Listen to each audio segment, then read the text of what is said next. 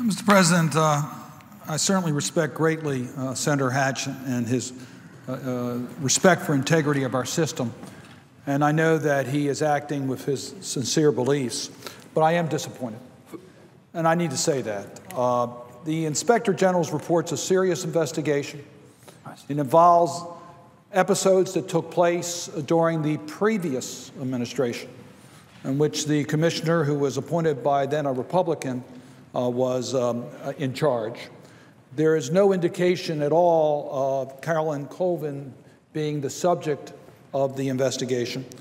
In fact, she has tried to take steps to be totally open and transparent about what has happened, and has been totally forthcoming to our committee, the Ways and Means Committee, in providing the information.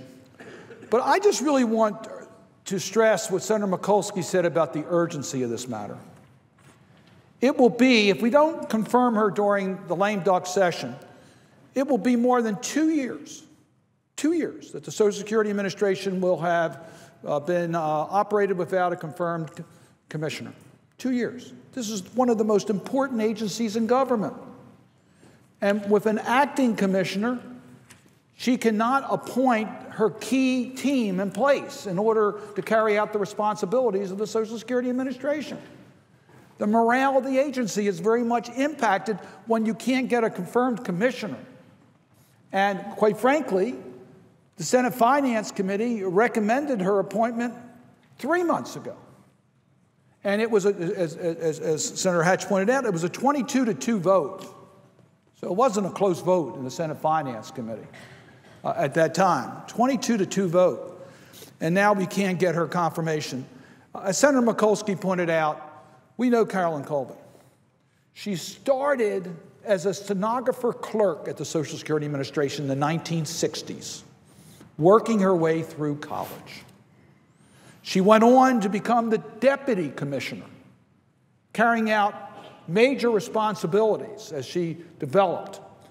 Her passion has always been for public service. She was the Secretary of Human Resources for the state of Maryland. So she knows state, she knows federal. Her whole life is devoted to public service. A very honorable person, a person dedicated to leading the Social Security Administration. Now, Mr. President, we have some very critical issues in the next Congress. And we may have some different views on some of those issues. But that's what this Senate's about, to debate those issues. But we need to have a confirmed commissioner in place to help us sort through the challenges that we face. Tens of millions of Americans depend upon the Social Security system. They demand accountability, not just from us, but from the agency. And how can you have accountability if you don't have a confirmed commissioner? So all I can say is we have a qualified person who's gone through the process, who's been recommended by the committee, who has all the talent, commitment, and drive, and it looks like we're not going to be able to get this person confirmed, and we're going to have to wait to the next Congress, and then we have to start all over again.